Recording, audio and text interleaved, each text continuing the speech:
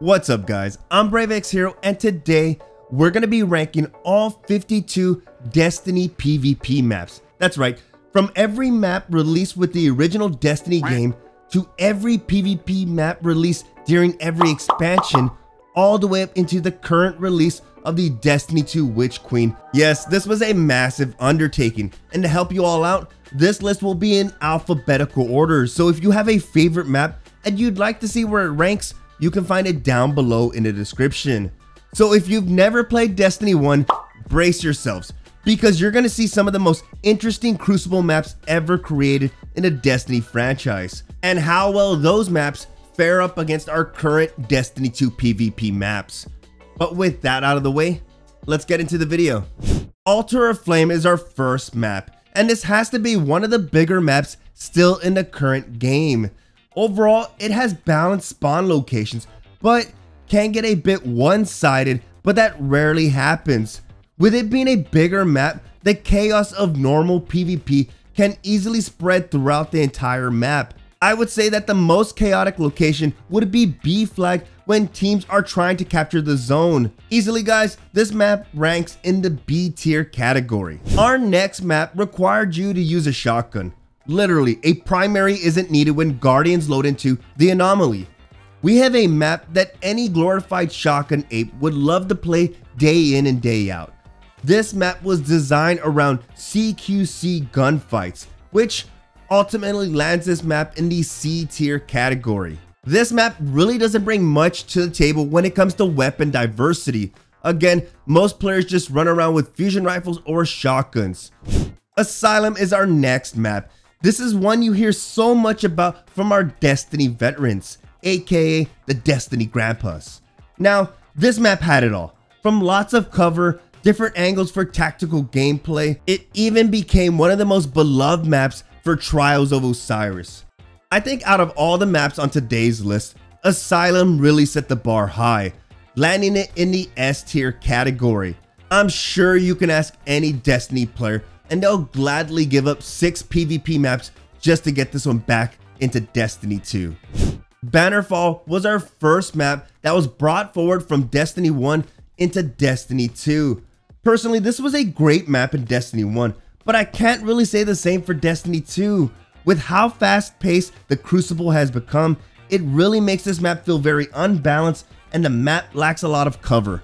Majority of cover comes from the Mohawk area, and this map can be notorious for spawn trapping as well. Bannerfall easily falls into the C tier category. Bastion is our first large PvP map. That's right, you heard that right guys, large. This is a large PvP map, and if you've played Destiny 2 at all, this game really lacks big Crucible maps. Well, Bastion allowed players to utilize their sparrows. That's right, you could use a sparrow on this map. But not only that, you could use any other drivable vehicle, such as the Cabal Intercept or the Fallen Pikes. Let's not forget that this map came with built-in turrets scattered throughout the entire location. This was a good change of pace, and you could successfully use scout rifles and pulse rifles. Overall, Bastion easily ranks in the A tier category, and yes guys, if ported over to Destiny 2, players would rejoice. Black Shield can be easily remembered by players as the map with all the doors on it. This map had a lot of real estate, but majority of the fights either took place at the entrance to the base or right outside B flag. I would guess that the biggest drawback to this map would be players dying to the doors either closing on them or not opening fast enough. This could be the main reason why the community reached out to Bungie and asked them to please remove all the doors on this map. Funny thing is, they never did it. Black Shield finds itself in the B tier category.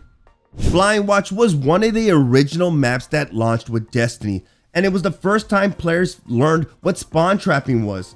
This map literally had some of the worst spawn locations ever created, and that's not even including how awkward the fights were due to the map having too many narrow corridors inside it. I think if spawn locations were different, I could see this map easily being ranked much higher. But as for now, it lands in the C tier category. The next map on the list is the Burnout, Or for some of my OG players out there, Burning Shrine. Now, the Burnout is probably one of the few balanced maps we currently have in the game. And guys, it's not boring. This map has a lot going for it. Great spawn locations. Engagements seem fair. This map also doesn't cater to one playstyle. Players can get away with any weapon archetype. Overall, the Burnout sits up there in the S tier category, and for good reason. Our next map on the list is my subscribe button. Did you know that 84% of you who watch my content are not subscribed? Guys, if you've been enjoying the video so far and you'd like to see more Destiny 2 content from me, then do me a huge favor and click that subscribe button, and don't forget to turn on all notifications. I really do appreciate it. But let's get back into the tier list. Cathedral of Dusk is our first PvP map where the destination is set on the Dreadnought, and this map was great, but had one major drawback. Each time you died and spawned back in, it would take about a minute just to get back into the fight. Overall, this map played fairly well in 6s, in 3v3, and even game modes like Rift. Cathedral of Dusk easily sits in the B tier category. Coming up, we have a map named after a large pot. We have the Cauldron. This map literally felt like a boiling point. With players melting their way to the center to capture B flag, engagements could feel really chaotic. Yes, this was another Destiny 1 map brought into Destiny 2. Similar to Bannerfall, I feel like our movement is so fast in Destiny 2, it knocks Cauldron down a little bit, making it rank in the B tier category. Up next, we have the only map to be located on the Dreaming City. We have the Citadel. This map is currently locked inside the Destiny Content Vault, the DCV. Now, the Citadel can easily go down as an agricultural masterpiece. As for how it played in PvP, not so much. This map had its drawbacks. From spawn trapping to spawn locations, the Citadel enters the B tier category. If there was ever a map to give me nightmares, this next map would be it. We have Convergence, or for my Destiny 1 veterans, Pantheon. This map is symmetrical, and you'd think it would be great for all game modes, but it really had narrow lanes, and the ability to spawn flip every 2 minutes was annoying. This map easily crashes into the trash tier category, and I, just like majority of players, wish it never came into Destiny 2. Crossroads is one of the bigger maps in the entire Destiny franchise, which led to a lot of distance engagements. But don't be fooled, if you found yourself in a close range engagement, this map provided a lot of cover and concealment with its geometry. This one was one of my personal favorites and for the community as well, and can be easily ranked in the S tier category. Our next map is known for having some of the craziest spawn trapping in Destiny PvP. We have the Dead Cliffs. Despite that shortcoming, this map is still one of the favorite maps for tournament play and Trials of Osiris. Some players can get really frustrated when playing 6v6 game modes on Dead Cliffs, but when it came to 3v3 game modes, this map felt fairly balanced. Overall, Dead Cliffs finds its home in the B tier category. Coming up next, we have Distant Shores, which is one of the very few large maps still in the game at the moment. Now, this map has a lot going for it in 6v6 game modes. It boasts great sightlines as well as plenty of cut-throughs for short-range CQC players. One of the biggest drawbacks to Distant Shores is that this map can be very boring. Sometimes players tend to camp on the outer skirts of the map, thus making the gameplay much slower. Overall, this map ranks in the B tier category. Our next map is the Drifter. No, not that Drifter. The map was called the Drifter and it was released alongside the Taken King expansion. Now, this map was fairly balanced and symmetrical, and most players remember playing Trials of Osiris on it. Now, a drawback to this map was it could feel very claustrophobic and small, thus landing it in the B tier category. Coming up next, we have the Dungeons. This map was set on the Dreadnought and was great for the game mode Rift. But as for other modes such as Control and Clash, not so much. Spawning in so far away from gunfights, players often found themselves running to their next engagement more often than actually being in that engagement. The dungeon sits in the C tier category.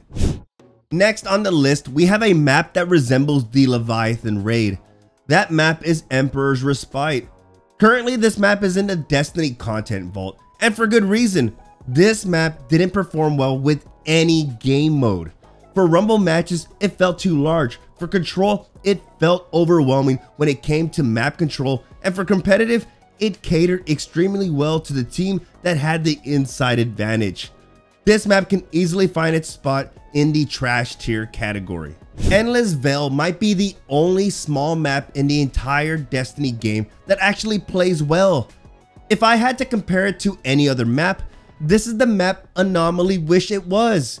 Now, Endless Vale was symmetrical and it played well for Trials of Osiris and competitive game modes. It can be a bit chaotic in 6v6 modes, but that easily gets handled by the great spawn points on this map.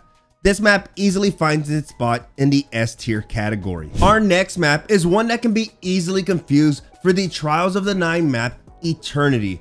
That map is Equinox. Now, this is one of the few larger maps that shipped alongside Destiny 2, but with its poor design and the ability for teams to spawn trap their enemies, Bungie had no choice but to throw this in the Destiny content vault. Equinox finds its home in the B tier category. Our next map is Eternity. Now, this map was designed for one thing alone, and that was to cater to the game mode Countdown. At the launch of Destiny 2, players were introduced to a new game mode called Countdown. Now, not all maps were great for this game mode, so Bungie specifically designed Eternity for that reason alone. The map Eternity really doesn't play well in other game modes like Rumble and Control. Eternity finds a spot in the C tier category. This next map was originally released in the original Destiny game, but was revamped for Destiny 2. We have Exodus Blue. This one can be easily summed up in one word: chaotic. With landscape and geometry scattered throughout the entire map, players can fight from any vantage point. As chaotic as Exodus Blue can be, this one can be ranked in the B tier category. If you've ever wanted to fight inside a Cabal base, then our next map would have piqued your interest. We have Firebase Delphi. This Cabal base style map was a personal favorite of the community for the game mode Trials of Osiris. It was even a great choice for game modes like Rumble. This one easily sits in B, and it would be interesting to see a variation of this map return to Destiny 2. On that note, what if I told you we did get a Cabal based style map in Destiny 2, but it was nothing like Firebase Delphi? We ended up getting the map Firebase Echo. This map is currently in the Destiny content vault, and for good reason. With its aggressive funnel points and design, it'd be shocking to see games fully end with 12 players in the match. That's how often people would go to orbit. This one sits in the trash tier category. I think any map where Guardians can summon their Sparrow is worthy of getting a revamp for Destiny 2. We have the Moon map First Light. This map was initially released in Destiny 1, and it was great for game modes like Combined Arms. With its built-in turrets on the map and moon-like space bases, players really enjoyed something different than their usual PvP maps. This one easily sits in the S tier, and I'd fight anyone who says otherwise. The Vex are such interesting enemies, and their PvP maps are just as interesting. Don't believe me? Well, our next map is a glorified Vex battleground. We have Floating Gardens. Now, this one played extremely well in all game modes, such as Rift, Clash, Control, and even Trials of Osiris. With its weird circular design, battles took place in all locations, but nothing felt too powerful. This is another one that should come back to Destiny in some shape or form. This map easily landed a spot in the A tier category. Fortress is probably one of the very few large maps we still have in the game today. This map is great for 6v6 game modes, but more recently it was added to the competitive playlist, and this is where you can really see the drawbacks to Fortress. In 3v3 game modes, this map could feel really unbalanced. This one ranks in the B tier category, with its only saving grace being a large map. Speaking of Vex structures and designs, our next map wasn't received well with the community. We have the map Fragment. This map can really feel one-sided, and if players learn how to spawn trap their enemies, this could lead to some really long, boring games. Fragment finds a spot in the B tier category. I feel like Bungie has a bias towards Earth maps, since majority of them are great for PvP. Our next map is located on Earth, and that map is Frontier. This map had a bit of everything, from battles inside the warehouse, to battles on the bridge, to skirmishes on the outer skirts of the map. Overall, this was a great map for majority of game modes in Destiny 1, and personally, I think it would be interesting to see it in Destiny 2. This map sits in A tier. I have a suspicion that majority of the maps that are inside the Destiny content vault are maps that players really didn't enjoy playing. Our next map is proof of that. Next up, we have Gambler's Ruin. This map was moved to the Destiny content vault several seasons ago, and players have never been happier. This one was poorly designed and really leaned into a lot of players' inner shotgun ape. This one easily finds its home in the trash tier category. Up next, we have the map Icarus. This is a Warmind style base located on Mercury. The map design is somewhat symmetrical, and battles can take place either outside the base or inside the Rasputin Warmind bunker. For sixes, this map was tolerable, but for Rumble, it was a nightmare. With the size of the map, players would go entire games only facing off between a few players in the entire lobby. This map is okay, and it finds its home in the B tier category. Javelin 4 is our next map, and this one instantly became a community favorite. Jav 4 has been in the game since the launch of Destiny 2, and this map plays fairly well in any game mode. This one was an easy one to rank. It sits in S tier. Our next map is extremely difficult to rank. Some players hated it, and some players loved it. That map is Legion's Gulch. If you've ever wanted to be shot out of a Cabal cannon, this is the map to do it. Legion's Gulch had a mix of battles. You can get up close and personal, or you can find a nice little spot on the bridge and utilize a scout rifle. This map allowed players to do that. Legion's Gulch is currently sitting in the Destiny content vault, and I'm pretty sure Bungie isn't bringing it back. For today's rankings, it sits in A tier. If there was ever a map that was vaulted and I could delete my entire vault to get it back, our next map would be it. We have the map Meltdown. This is yet another Warmind style bunker, but this one's located on Mars. This map could feel chaotic at times, but with its design, players had a choice of either engagements inside the bunker, or you could test your skills in the long sight lines. This map was great for any game mode and easily sits in the A tier category. Our next map could be mistaken as an alleyway somewhere throughout the EDZ, and that map is Memento. Engagements on this map can be summed up in two areas. Either you fight long lanes right off of spawn, or you can choose to fight with inside the buildings. This one was very one-dimensional and not at the top of the list for many players. But even with its few drawbacks, this one barely makes it out of the trash tier and into the C tier category. Midtown is another map that was specifically created for the game mode Countdown. But with the removal of the game Countdown, Bungie allowed this map to stay in rotation for game modes like Clash and Control. More recently, this map was added to the competitive playlist and even Trials of Osiris. One of the few saving graces for this map is that it pulled players out of their element.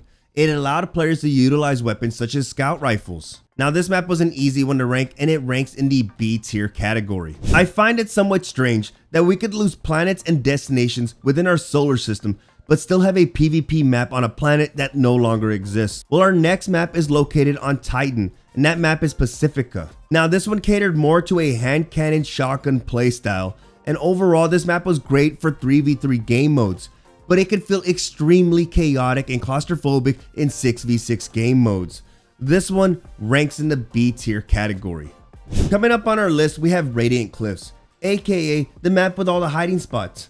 Now this map isn't bad, but it isn't good either. It's like lukewarm water, it's just there. For sixes, it plays okay. For 3v3, it's too big of a map. In modes such as Survival and Trials of Osiris, it could really feel like a standoff match when going up against an enemy. You both are just trying to look for the easy pick. If this map didn't play well for sixes, it could find itself in the D tier category. But since it does play okay for sixes, today it ranks in C tier. Imagine if Bungie made a PvP map in the shape of a donut. Well, they did. Our next map is tucked away in the Destiny content vault, and that map is Retribution. This Cabal space station style map is circular, and players mainly remember it for all the times they have to run around in a circle looking for the enemies to kill. Retribution is a tough one to rank. With toned down abilities, this map isn't bad, but in the current meta we have now, I can see players utilizing their abilities over their weapons. For today, Retribution ranks in the B tier category. Rusted Lands was such an iconic map in Destiny 1, and I'm pretty sure it's the reason why Bungie brought it into Destiny 2. This map featured large and wide sightlines along with an industrial feel to it. Players could get away with only utilizing their snipers, but this map mainly featured a lot of primary gunfights such as pulse rifles and hand cannons. Today, Rusted Lands ranks in A tier. Our next map is bad. Like, it's so bad I'm gonna cover it in 15 seconds. We have Sector 618, which is a Destiny 1 PlayStation exclusive. If PlayStation players had a choice, they would have given it to Xbox players and called it a day. This one is in the trash tier category. One of my favorite additions to Destiny came with the Rise of Iron expansion, and that was the map Skyline. This abandoned Clovis Bray facility brought several exciting elements to PvP. With its awkward layout, players had the ability to be creative on how to engage their enemies. This one sits in A tier category for its overall uniqueness and how it catered to all game modes. Our next map is one of the largest maps ever created in the Destiny franchise. We have the map Sky Shock. Now this map came with everything, from allowing players to summon their sparrows or to utilize turrets to defend zones. This map is what I wish we had in Destiny 2. This one ranks in A tier. Have you ever wondered what it would be like to play PvP in an icy war mine cave? Well, our next map is Solitude, which is 100% what it felt like when spawning in so far away from the battlefield. This map is known for having one of the most contested B flags in Destiny history. This map had everything from long range engagements to crazy hectic CQC battles. Solitude sits in S tier, and I hope one day it returns from the Destiny content vault. The Last Exit was an interesting map. The idea and design are there, but overall this map lacked a lot when it came to spawn points and zone positioning. Personally, I'm glad this map never made it to Destiny 2. This one found its home in the trash tier category. Thieves' Den was yet another close quarter PvP map. This one really catered to shotgun players. This map had a bunch of different corridors and avenues players could fight from. But regardless of the game mode, you can easily predict that your enemy is going to shotgun ape you with a shotty. This map falls in the trash tier category. Timekeeper was another console exclusive map, and this PvP map was exclusive to PlayStation players only. This map was by far one of the better PlayStation exclusives. Don't get me wrong, the bar wasn't set high when your competition is the map Sector 618. Regardless of it being a better exclusive, this map still ranks in C tier. Twilight Gap is our next map, and if there was ever a map in Destiny 2 that screamed shotgun ape, this map was it. In Destiny 1, this map was fair and players could look past its flaws. But in Destiny 2, where players are so fast, this really amplifies how bad this map is. This map is ranked in C tier since the only time it feels balanced is in 3v3 game modes. One of the most unique maps in Destiny has to be the map Vertigo. This map was designed as an old Vex structure and was fairly balanced in majority of game modes. It could feel chaotic when trying to capture B flag and control, but overall this map was great and could be ranked in the B tier category. Our next map used to be in the Destiny content vault, and I know I speak for most players when I say it should have stayed in the Destiny content vault. Up next we have the map Vostok. This map has a lot of potential, but with some players staying in the towers, this could really lead to some boring games. This map is ranked in the trash tier category. Widow's Court has to be one of my favorite maps in all of Destiny. It even rivals Rusted Lands, but even so, I feel like majority of the community is split on hating this map and loving it. Even with my bias towards it, Widow's Court only ranks in the B tier category. Lastly, we have Wormhaven, which is a mix of every type of engagement, from CQC fights inside to long-range scout rifle, pulse rifle battles on the outer positions of the map. This one is fairly balanced, given at times that it can easily feel like players can get spawn trapped. This one ranks in the B tier category.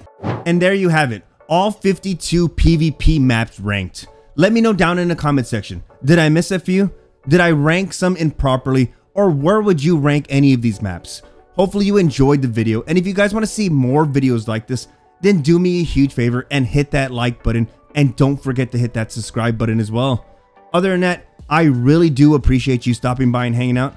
You guys have a good one, and I will see you in the next video.